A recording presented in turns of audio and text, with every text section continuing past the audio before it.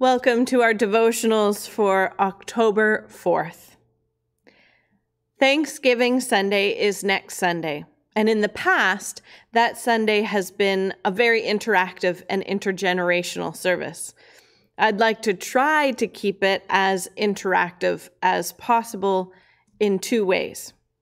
Send me a short video of what you are thankful for. And send me an email with a Thanksgiving item or a prayer request that we can include in the closing prayer. You can email me at revjenng@gmail.com. This morning, we will celebrate communion. Please know that anyone watching is welcome. You are welcome to participate or observe.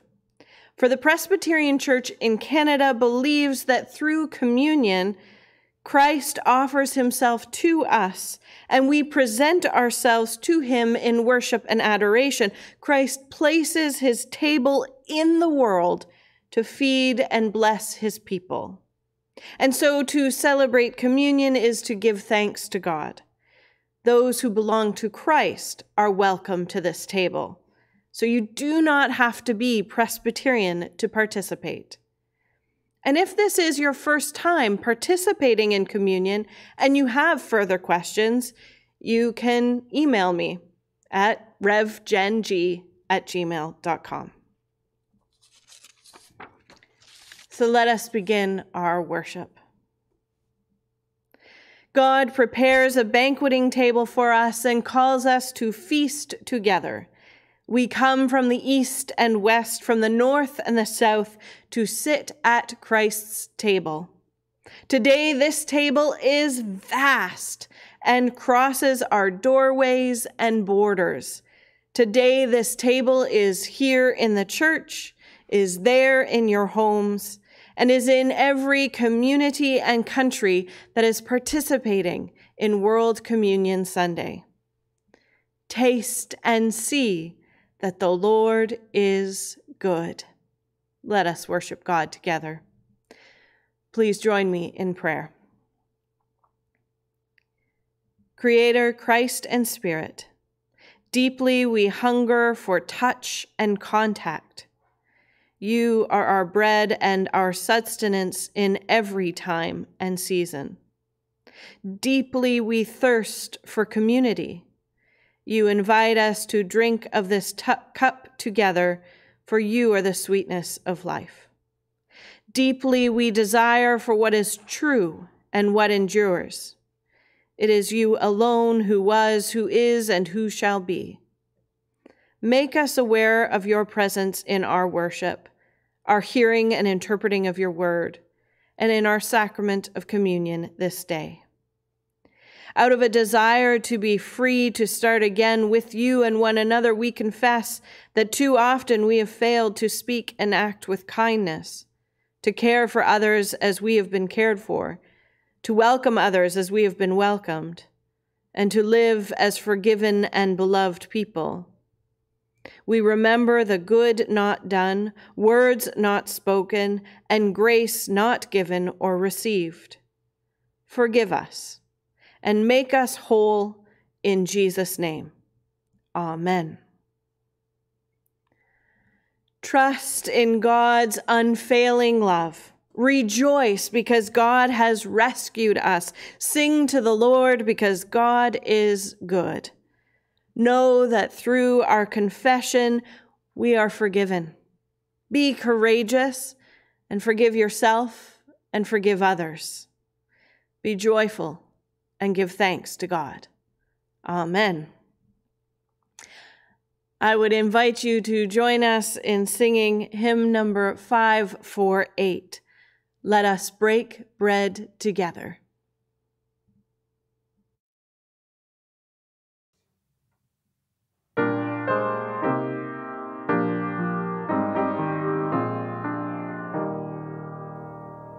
Let us break bread together on our knees. Let us break bread together on our knees. When I fall down on my knees with my face to the rising sun, oh Lord, have mercy on me. Let us drink wine together on our knees. Let us drink wine together on our knees. When I fall down on my knees with my face to the rising sun, oh Lord, have mercy on me. Let us praise God together on our knees. Let us praise God together on our knees. When I fall down on my knees with my face to the rising sun, oh Lord, have mercy on me.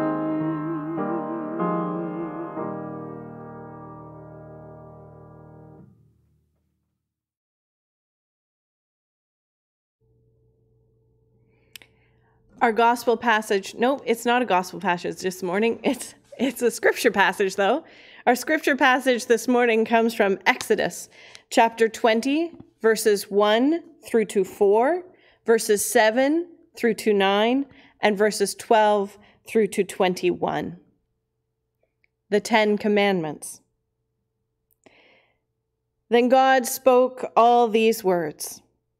I am the Lord your God who brought you out of the land of Egypt, out of the house of slavery.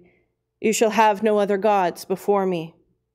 You shall not make for yourself an idol, whether in the form of anything that is in heaven above, or that is on the earth beneath, or that is in the water under the earth. You shall not make wrongful use of the name of the Lord your God, for the Lord will not acquit anyone who misuses his name. Remember the Sabbath day and keep it holy. 6 days you shall labor and do all your work. Honor your father and your mother, so that your days may be long in the land that the Lord your God is giving you. You shall not murder. You shall not commit adultery. You shall not steal. You shall not bear false witness against your neighbor. You shall not covet your neighbor's house. You shall not covet your neighbor's wife, or male or female slaves, or ox or donkey, or anything that belongs to your neighbor. When all the people witnessed the thunder and lightning, the sound of the trumpet, and the mountain smoking, they were afraid and trembled and stood at a distance, and said to Moses, "You speak to us, and we will listen, but do not let God speak to us, or we will die." Moses said to the people, "Do not be afraid, for God has come only to test you and to put the fear of him upon you, so that you do not sin." Then the people stood at a distance, while Moses drew near to the thick darkness where God was. The word of the Lord. Thanks be to God.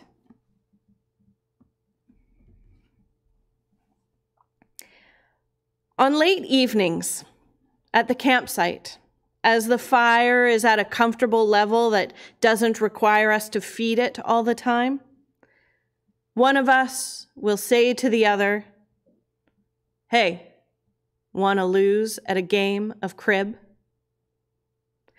Now, in both of our households, cribbage was a game played after supper when visitors came, or with family at the cottage, or at Christmas gatherings. And so it is a game that both of us are equally proficient at. If we were to play Scrabble, it is inevitable that Mike will win. If we were to play Dutch Blitz, it is inevitable that I would win. But in a game of crib, it is anybody's game.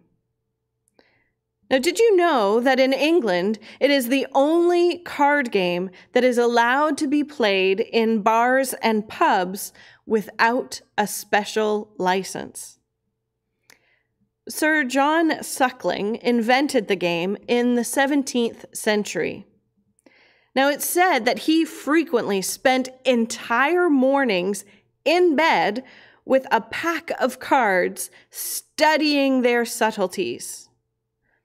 And what makes cribbage a special kind of card game is that it has relatively few rules, but yields endless subtleties during play. Once you know the rules of the game, it is easy to figure out strategy and move your peg along the board. Rules are always important in establishing how to play a game, but they are also important in how we function as a society, how we elect officials, how we interact with one another, and today we heard the most famous list of rules ever recorded. We also celebrate communion today. I don't know if I've mentioned that yet. And embedded in our liturgy are rules, words and expressions, prayers and statements that are not only part of the pattern of communion, but speak to our theology and understanding of what this sacrament is, and therefore is an important piece to this action. Now, it should be noted that the Church has had divisions over the rules of this and other sacraments. Yet today we are uniting with brothers and sisters in faith around the world to celebrate communion, because that's part of our rules too. But first, let's look briefly at the Ten Commandments, because in truth, these are not simply a list of rules. That's not really what the commandments are about. The most striking and important thing about the Exodus version of the commandments is the introduction. In Exodus chapter 20, verse 2, God identifies God's self and refers to what God has done for the people of Israel. This means that the giving of the commandments provided the people with an identity and purpose. And note that this is an identity and purpose that is completely different from their identity as slaves in Egypt or as a wandering community in the wilderness. The Hebrew scholar Amy Erickson looks to the Ten Commandments as a way in which the people found liberty and freedom. These rules provide more than a list of how to behave. Quote, with the order of the commandments, God makes it possible for the people to view their new lives, even in the wilderness, not as chaotic and terrifying, but as meaningful and potentially fruitful. The commandments as a whole present an alternative vision to life in Egypt, a place where there was little interest in regeneration or rest or no freedom. We often think that rules are things that restrict us, and we hear a bit of that in the Ten Commandments. They are seemingly filled with thou shalts and thou shalt nots. But what if we were to look at them in the positive? We would see how liberating they truly are. Let's just look at a few. For example, the commandment, you shall have no other gods but me.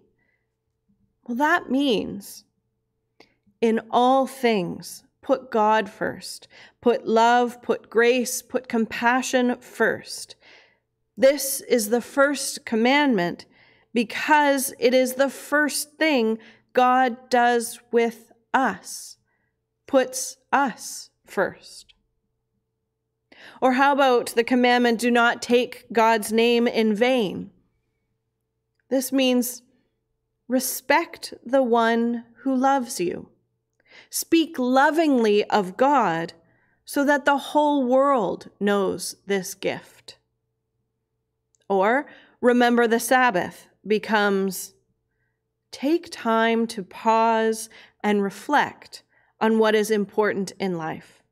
Connect with that which is always calling out to you. Find space to celebrate the one who offers you life. Or how about do not covet another person's property? Well, that means celebrate what you already have. Great lives are not born by accumulation of things, but are birthed in the giving away of love. This is why God is so great. I thank the Church of Scotland resource for this Sunday for those paraphrases. Notice also that the first 4 commandments have to do with our relationship with God, while the remaining 6 speak to our relationship with one another. It is as if to say that in order for our relationships to be right with humans, we have to have a relationship with God first. Certainly that is not part of our current societal rules, but the commandments create a space where humanity can live meaningful lives before God and one another. The freedom in the commandments is this: how one thinks about God affects how one thinks about their neighbor. This is the same rationale behind communion. It is an outward symbol of an inward commitment to live in community with Christ and with Christians. Did you know that the first World Communion Sunday first took place in a Presbyterian church in Pittsburgh in 1933? The Reverend Dr. Kerr first conceived of the idea while he was serving as moderator for the PCUSA in 1930.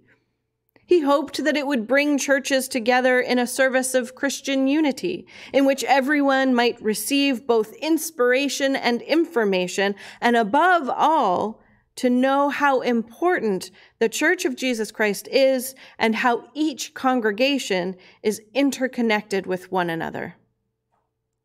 It started off small at first, but it is celebrated around the world today.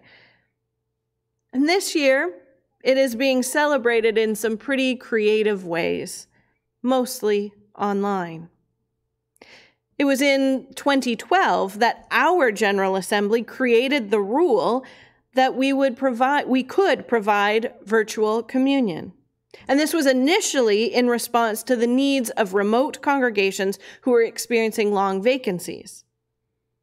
But little did we know how important that rule would become for all churches 8 years later. The purpose of the commandments and the purpose of celebrating communion on this particular Sunday is part of who we are. It's in our rules. But like in a great game of cribbage, these rules aren't complicated. And rather, the subtleties in how we worship God, how we serve one another, how we celebrate communion and live in community are endless.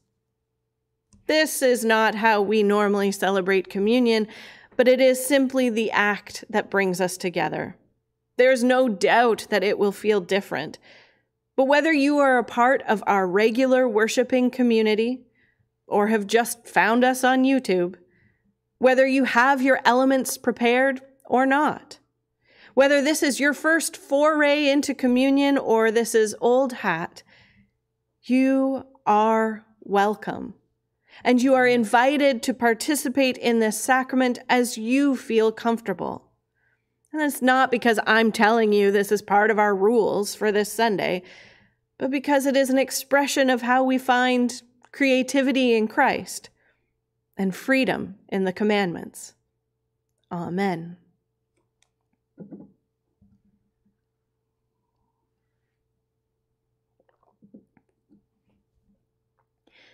This morning, our tables, whether it is here in the church, a coffee table in front of your couch, a computer desk, a kitchen table, your lap, this morning, they are not just tables, but the Lord's table. Come to this table which has been prepared for you, by you, through Jesus Christ. As I walk down to the communion table, I would invite you to gather your elements, usually of bread and juice, and have them close by. Now, the first time I participated in a virtual communion, I was completely unprepared. I didn't have bread or grape juice in the house. So I grabbed a saltine cracker and a grape. And it worked. So do not feel that this has to be perfect. And just know that if you love God a little and want to love God more, you are welcome to this table.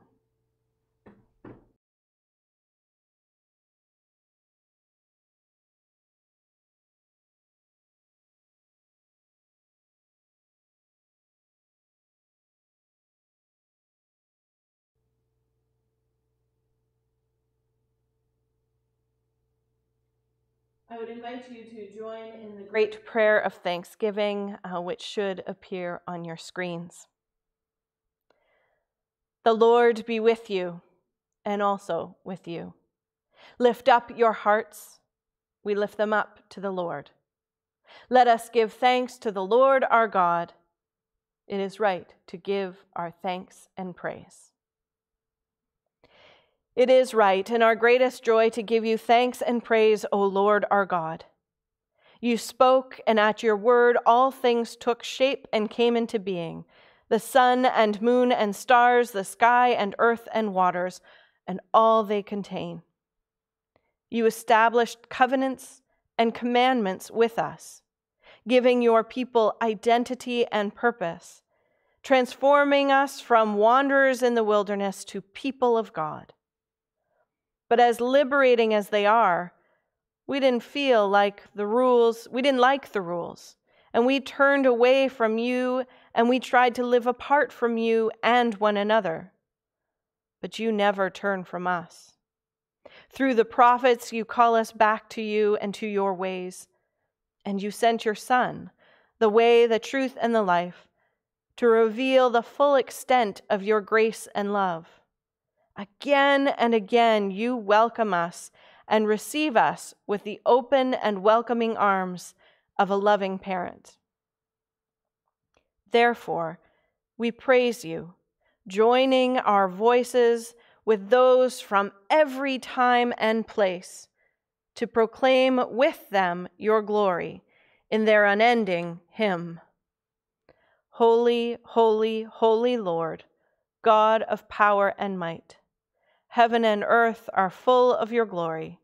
Hosanna in the highest. Blessed is he who comes in the name of the Lord. Hosanna in the highest. Holy is your Son, Jesus, walking this earth, feeding the hungry, calling the lost, seeing the forgotten, touching those in need of healing, teaching those who sought out wisdom, and loving all.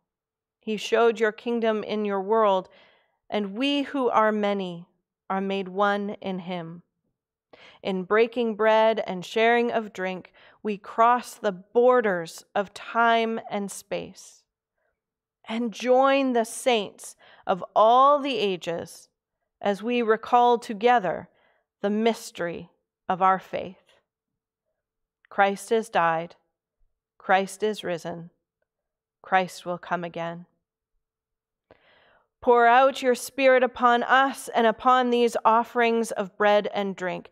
Transform all of our tables and all of our elements that we have prepared so that it binds us together in a great expression of faith and fulfillment with brothers and sisters around the globe.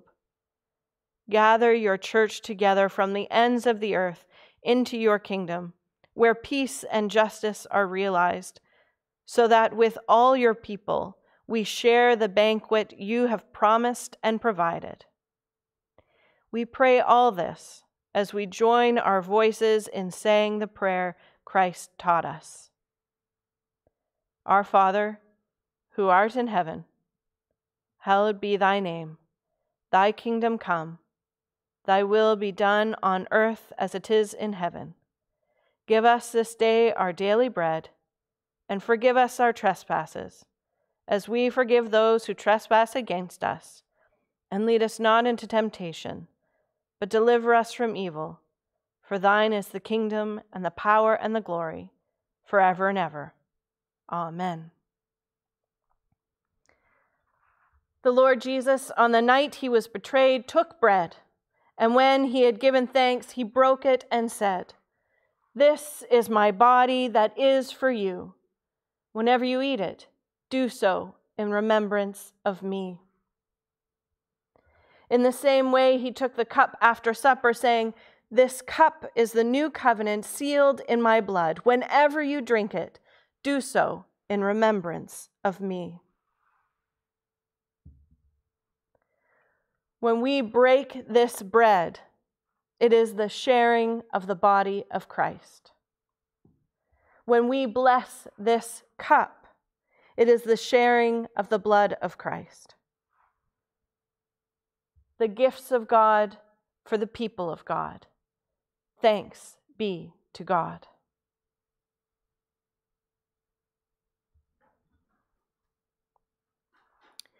The body of Christ, broken for you.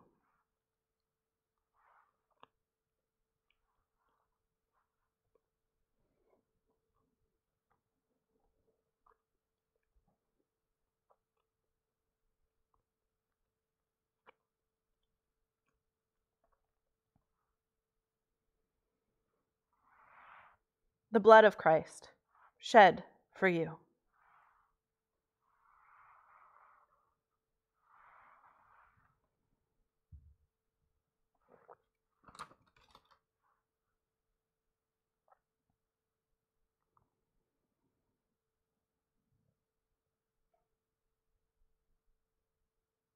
Please join me in prayer. Holy God, May we see the commandments and communion as hopes for the community. May we live toward each commandment knowing it is the way of life you chose for us. Having been fed and quenched, bring us together in grace, hope, and generosity. Help us to celebrate the gifts of being neighbors. Help us to celebrate the way we can connect, reach out, and find identity and purpose even during a pandemic. Through Jesus Christ. Amen. I would invite you to join us in singing hymn number 563, Let Us Talents and Tongues Employ.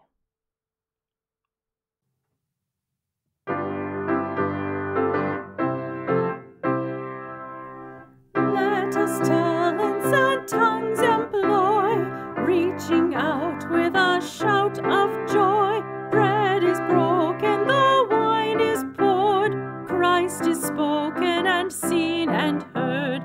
Jesus lives again, earth can breathe again, pass the word around, loaves abound. Jesus lives again, earth can breathe again, pass the word around, loaves abound. Christ is able to make us one. At the table he set the tone, teaching people to live to bless, love in word and in deed express. Jesus lives again, earth can breathe again, pass the word around, loaves abound. Jesus lives again, earth can breathe again, pass the word around, loaves abound. Jesus calls us in, sends us out, bearing fruit in a world of doubt, gives us love to tell, bread to share, God Emmanuel everywhere. Jesus lives again, earth can breathe again, pass the word around, loaves abound. Jesus lives again, earth can breathe again, pass the word around, loaves abound.